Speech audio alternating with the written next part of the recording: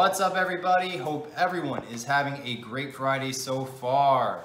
I wanted to touch up on the quarterback position for the 2021 class.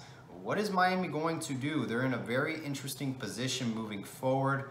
Taulia Tagovailoa, I know some people wanted him to come to Miami. Other people were like, no, do not come. He has committed to the University of Maryland, so it's a done deal regarding that matter. Now, Aaron McLaughlin, another quarterback from the 2021 class who held a University of Miami offer, has committed to North Carolina State University.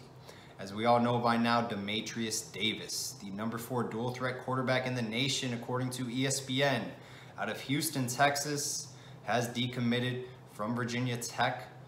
Does Miami pull off the upset? I know Auburn, according to 247 Sports, is the favorite. Miami likes him a lot, so there's a battle right there to land Demetrius Davis. Jalen Milroe, another quarterback out of Texas. He is a hard commit to the University of Texas.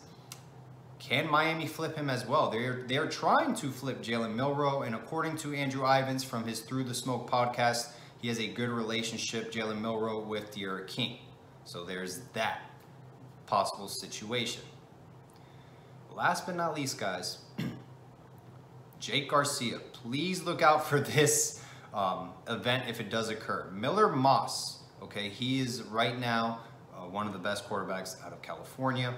He's getting recruited heavily by University of Southern California. If he commits to USC, Jake Garcia might flip his commitment and Miami is back in play. Remember, guys, he came down for a visit when Dan Enos was our OC. He had a little workout with Dan Enos, and it was between Miami, Nebraska, and the University of Southern California. So look out for that. His father did play football at Nebraska as well. But Miami is in a very unique situation regarding quarterbacks. I want to hear your take, honestly, regarding with all the quarterbacks that are coming in the transfer portal and like very good top quality quarterbacks that we've seen in the past. Do you go with a high school quarterback? Do you keep relying on the transfer portal?